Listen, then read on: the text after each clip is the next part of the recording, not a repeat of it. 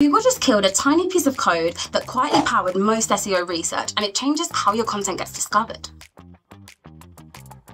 For years, SEO tools and AI systems use a trick called num100 to pull 100 Google results at once instead of just 10.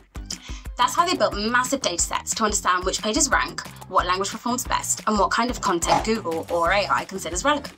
Now that Google has removed num100, large-scale SERP scraping has basically broken. That means SEO tools can only see a small slice of search results, mostly big, well-established websites. Smaller websites are now less visible to the systems tracking rankings and to AI models that rely on that data. You might have noticed your impressions dropped or your keyword reports look off. And that doesn't mean your SEO got worse. It means the data is now more realistic. We're seeing what real users actually see, just the top few results. So what should you do?